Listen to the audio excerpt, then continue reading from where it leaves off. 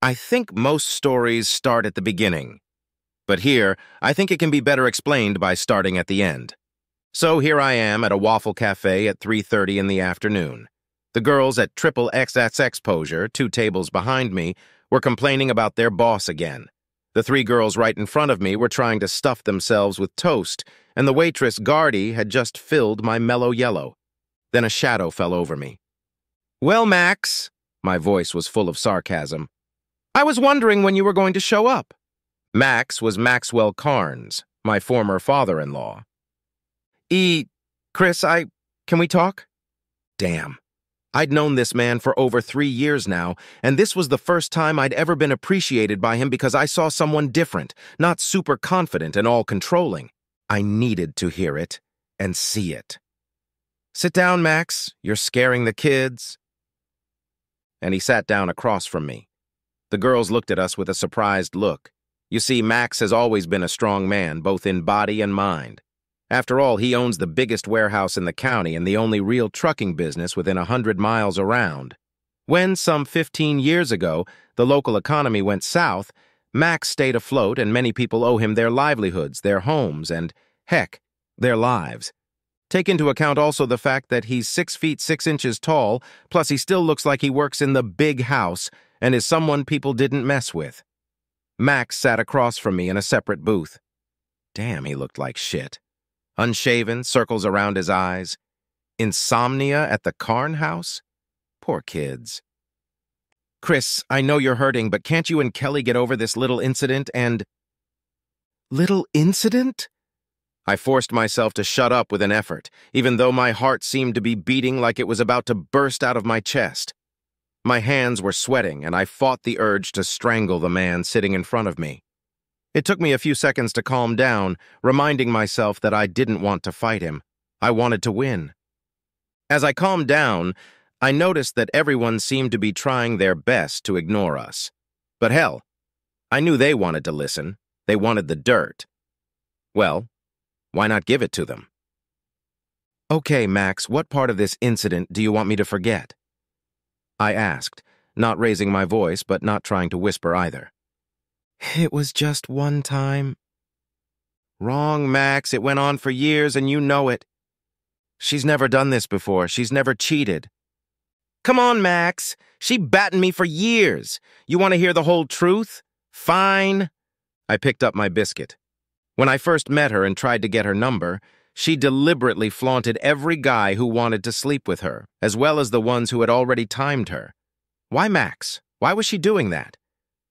"She tried to push you away, Chris, but you defeated her and—" "Nope," I said, interrupting him as I spread apple jam on my toast. "She was trying to see if I was willing to fight for her, and like an idiot I did, I gave her the attention she demanded." I took a bite of my cookie and continued. "And then she brought me home to introduce me to Dad, and you hated me even then. Hated my politics, hated my career, hated my style and everything. At first I thought it was just Papa Bear growling, but no, you just didn't like me. I wasn't good enough for your precious little girl." I took another bite. The jam was good. Max's jaw went up and down, but the words couldn't get out of his mouth. We both knew I was right, and he couldn't argue with that. "But I wanted to live with it. I had to prove to you that I was a good guy. But I couldn't do it.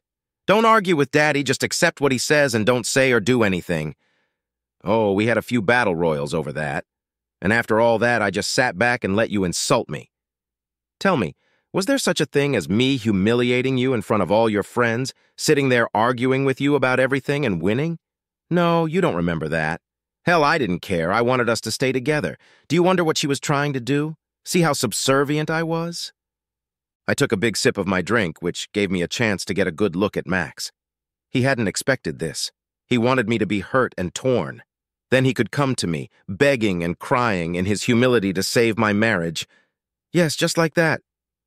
Do you know what happened thereafter? She started hanging around with old boyfriends again, telling me they were just friends. I held up my hand to stop Max from rushing to her defense. "I know she never cheated back then. Believe me, after I beat up poor little Thomas for grabbing her ass in that bar, they all came to me and said nothing happened. She just... What was that all about?" checking up on me again. She wanted to see if I was jealous of her, whether I would react to her seeing her old lovers, guys she had in her bed in her house. Yeah, well, we broke up after that. Best 3 months of my life. I'll tell you honestly. I finished my cookie and shook my hands off. Max was silent. I didn't know if it was the realization that she wasn't as innocent as he thought. Then again, maybe he knew, and that was my attitude. But hey, either way it worked, he wasn't talking. Well, my dumb ass let her talk me into coming back. It was around the time she stopped coming home so late. She did it to be with me more, and things were good.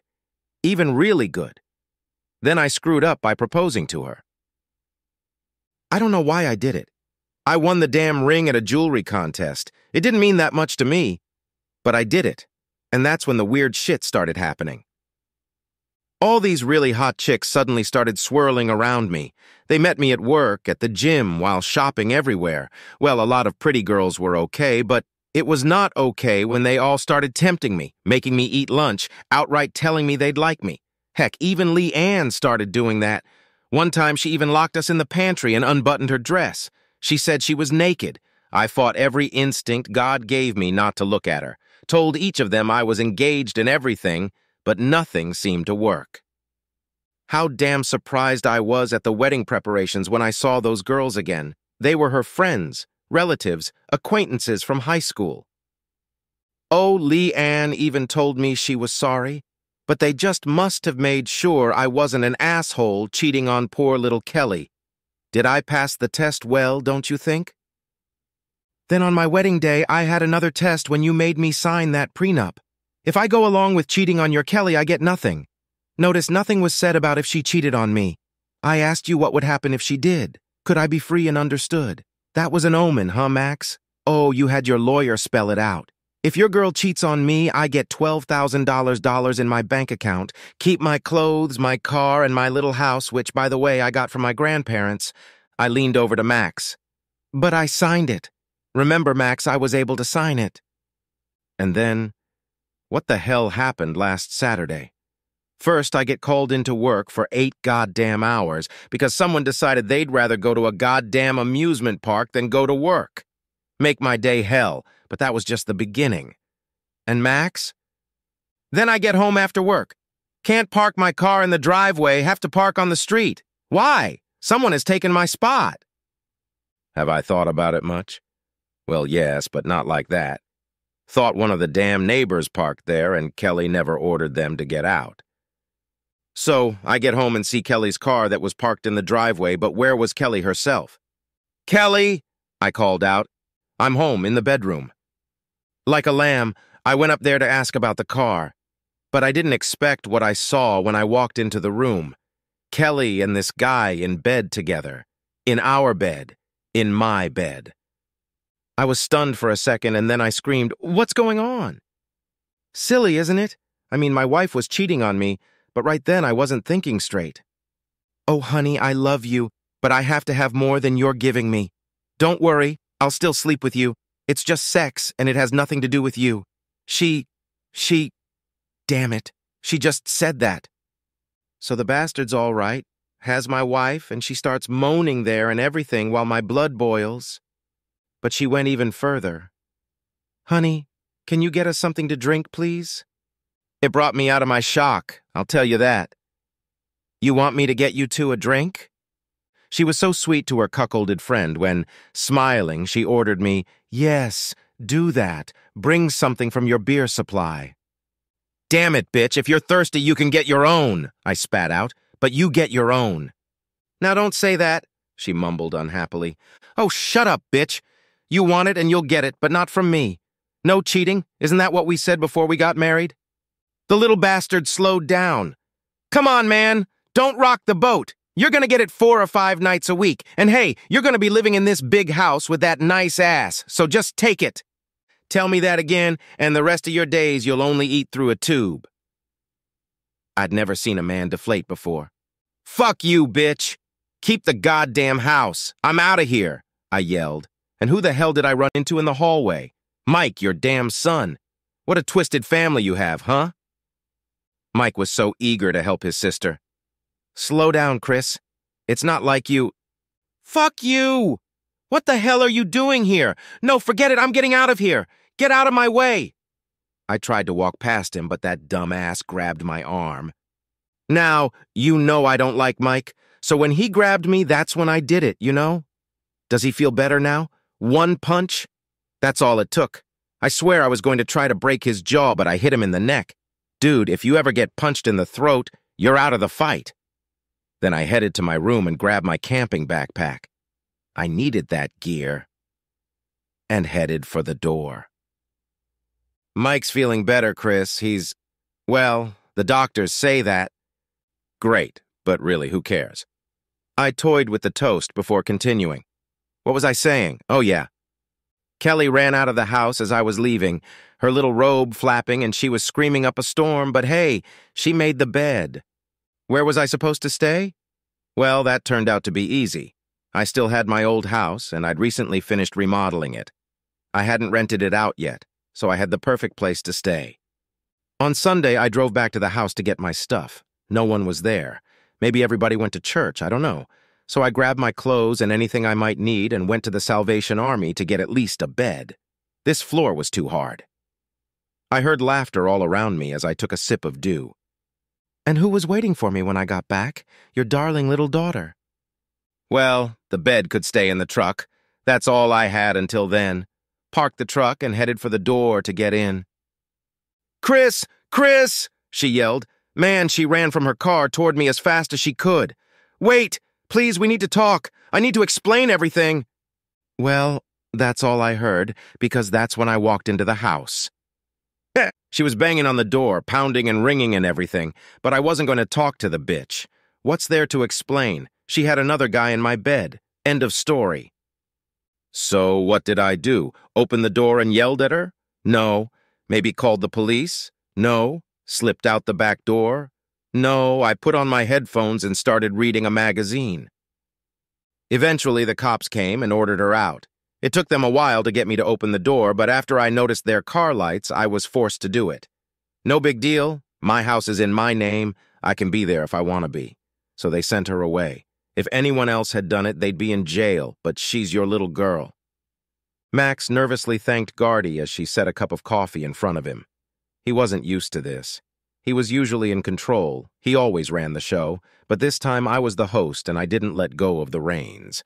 Well, on Monday I withdrew my $12,000 from my bank account.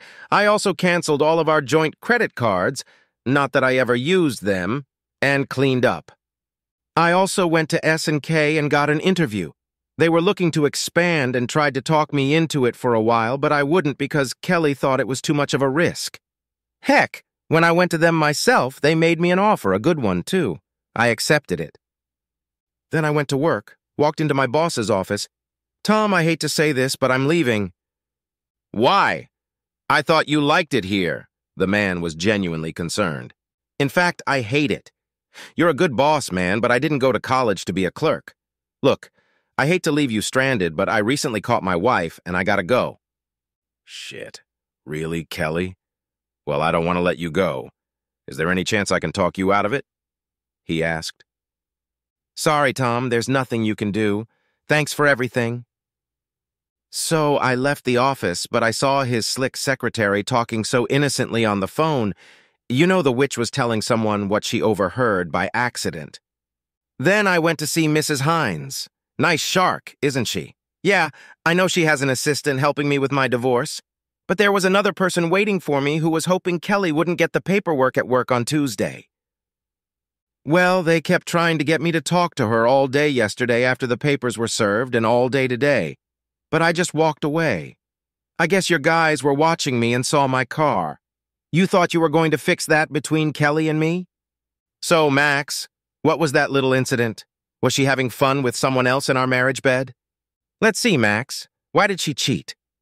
Look, I had choice one. I had to leave them in my bed. Well, she would have liked that. A higher sex drive would have been satisfied. Oh, I wanted to fuck them all. Hell, half the fun of the chase is making her want you so badly that she attacks you. But Kelly never liked the little notes, the calls at work, the lunches, the little gifts. A waste of time and money. Oh, I think she was getting revenge on me for cheating on her. No, wait, I never did that. I didn't have an affair while I was dating her or married to her. That can't be true. Oh, she heard about the bachelor party and wanted to get me back for that wait because I spent that night talking to Stacy and Mike after their last fight. Now, why was she cheating? And how did she want to make things right? I tried to give her everything in her emotional and physical needs. What if this was another test? To see if I was in love with her or if I just needed the money she had, the money you were spending to support her edible flowers store. Oh, I like that. What if she wanted me to find them, get mad and beat up a guy or run away? Well, that would explain Mike showing up. He was there to keep me from killing the guy or keeping me from running away so she can tell me that she's that happy with me, that now she knows I really love her because if I was there for the money, I'd be fine if she was fucking. But that's just me gone. I didn't play that game, Max. For years, I tried to endure your whole damn family and your trials. But what did I get? Trust? Love? Respect? No, I came home to see how she preened me so I could prove myself again. Max finally came to his senses. Isn't there something that could save your marriage? I know Kelly genuinely loves you. He almost pleaded. Does she love me, Max? I'm tired, man. I really am. I heard someone open the door of the Waffle Cafe. I don't know what you did, Max, to raise your daughter like that, but I can't live with it anymore. And she's never going to change. She needs someone who can constantly show her he needs her. And I don't have that anymore. She tested me for the last time. I loved her, Max, but she killed that. I hope you're all happy now. I stood up. Max didn't move. As I put on my jacket, I saw Kelly standing at the counter. She had heard my last remark. She must have been the last person to enter. She stood there as our eyes met. I saw tears in her eyes, a tremor in her chin. But I felt nothing. I took out a $20 bill, put it on the table, and walked out into the night.